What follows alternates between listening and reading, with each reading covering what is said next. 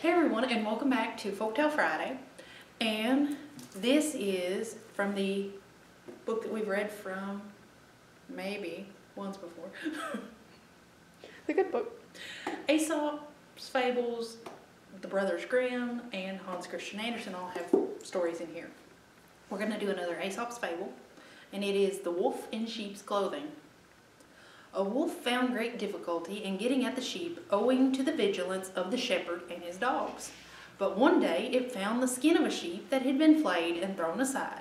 So it put it on over its own pelt and strolled down among the sheep. The lamb that belonged to the sheep, whose skin the wolf was wearing, began to follow the wolf in the sheep's clothing.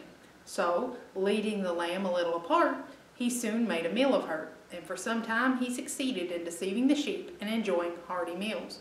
And the moral of that story is appearances are deceptive, and basically means watch who you trust. Even like in the term of dating profiles, you could get catfished, but just because someone looks good doesn't really amount to a hill of beans.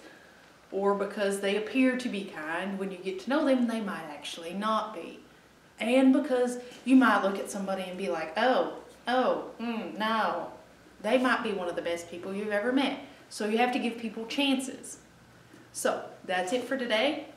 Bye.